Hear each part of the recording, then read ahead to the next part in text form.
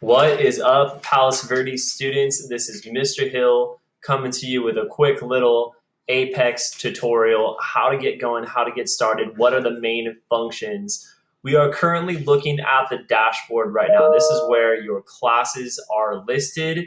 This is where you can see at a glance how you're doing in your classes, your grade to date, your progress towards the end of the semester, overdue activities, and a couple other really nice functions. So first of all, you can see I'm only enrolled in one course, but had I been enrolled in 5 or 6 courses, you would see them right here under each course. You're going to have these 3 things located right here. The first is your percentage, your grade to date. How are you doing with the points that have already been assigned this far in the semester? As you can see, not very good. I am not a strong math student. I need to continue to work on that with my teacher. But this is your a nice indicator, an easy way to follow along with your specific classes. If I look at this percentage and say, okay, I'm not doing very well, how can I improve on this? By clicking on that percentage, it's going to take you to what they call the enrollment details report. This has got a lot of good stuff.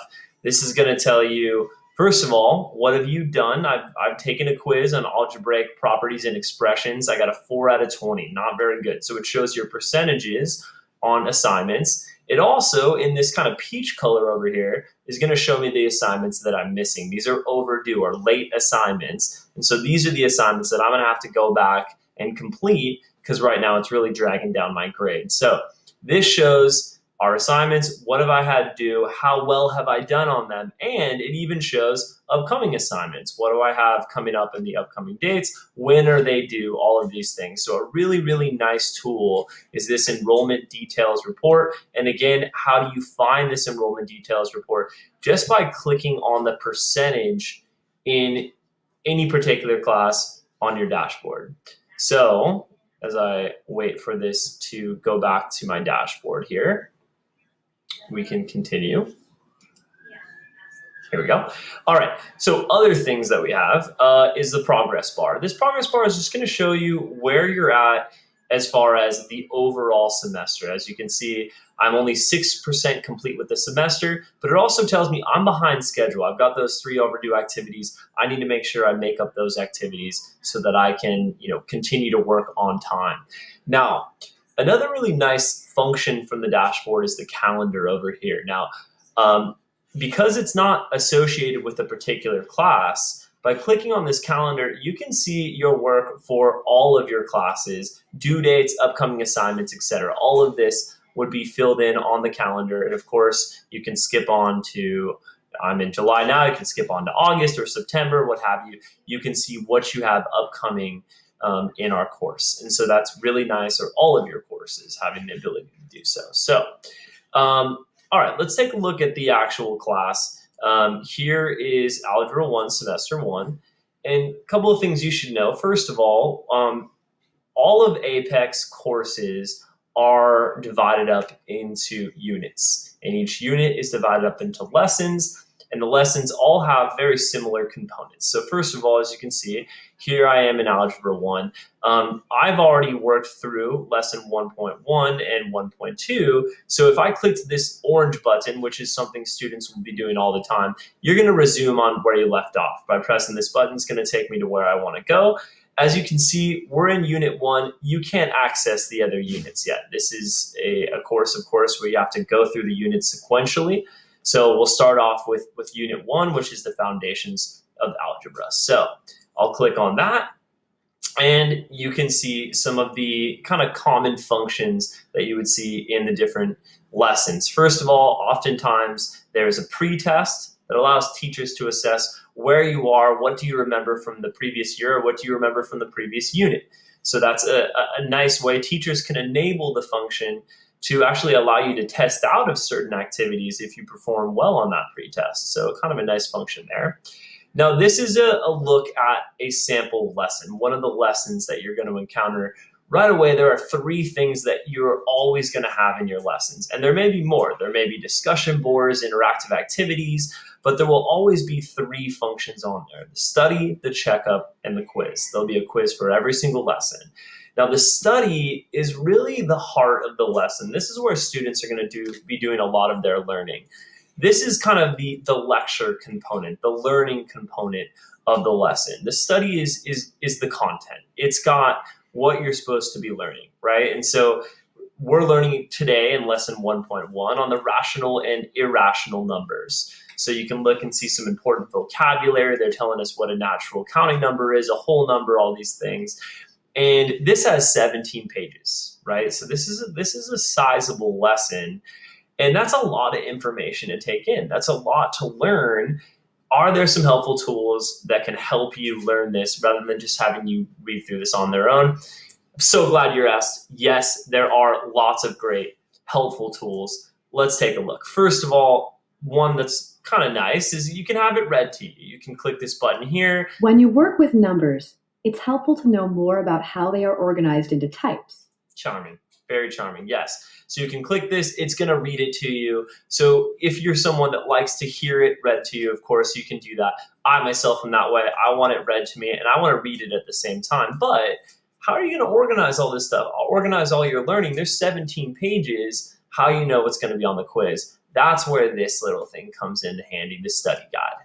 So you click on this study guide, and the study guide is going to give you essentially guided notes for the entire study, the entire lecture, what you're learning. And so what you're able to do is print this study guide out previously, and then as you go through the study, you define key terms. It's also got sample questions for you. When I go on to page 2 down here, it's saying, okay, write 2/5 as a decimal. How would I do that, right? And so you practice these things, you write these things down. Some teachers may ask that you do the study guide as an assignment so that you can turn in. And this is directly what's going to help you on the lesson quiz and then eventually the unit test. The study guide is a huge component of Apex Learning. It's one of the most important functions, and it's a really helpful function for students. A couple of other kind of cool functions that you have on here.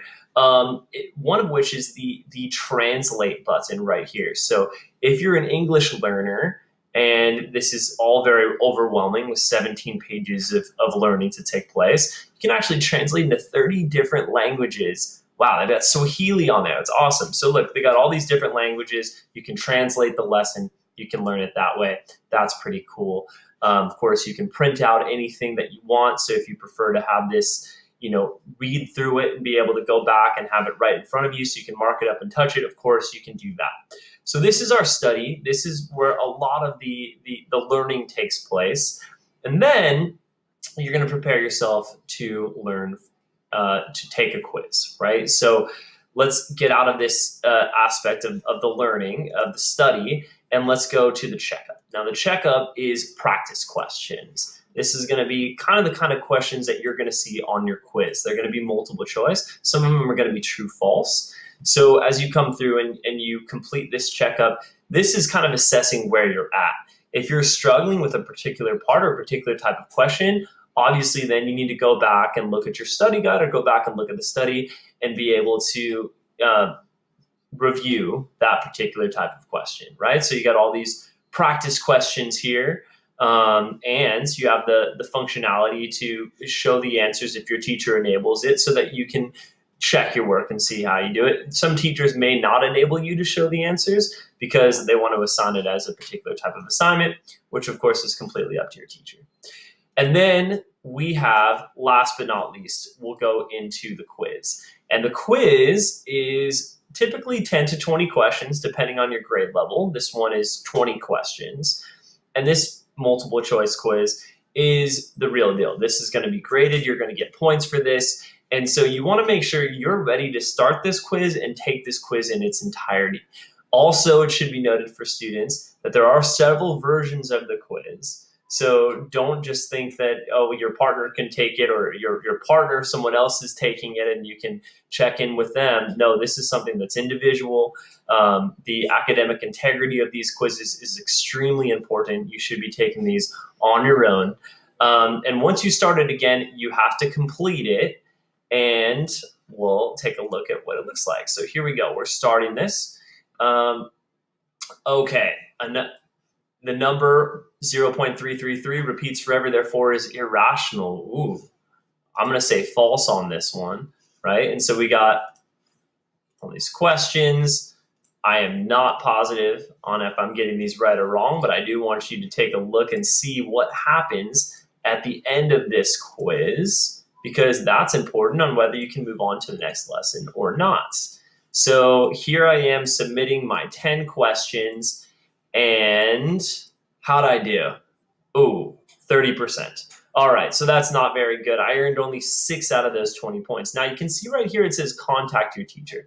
And that's because you need a 70% or higher on these quizzes to move on to the next lesson. And so you actually physically cannot move on to the next lesson until you speak with your teacher and go over how you did and why you missed these questions. And so oftentimes this will be done with teacher office hours. But look, you can see this red exclamation mark over quiz that's saying, nope, sorry, you can't move on, contact your teacher. You would do that through email, or probably more likely by going to your teacher's office hours or speaking up in class. Notice in this case, if I wanted to move on to lesson 1.2, they're all locked. You see these locks, I can't move on to the next lesson. All right, guys, that is the basis of Apex Learning. There's a lot of really very intuitive functions. Your teachers can add in material as you go that is not in the actual curriculum, but can be added for whatever kind of activities the teacher wants to add from their own curriculum. And so that's pretty cool. It's very hands-on. You can work at your own pace, but you have pacing guides to make sure that you are following along at an appropriate pace. All right, guys, thanks very much for listening, and enjoy your Apex learning.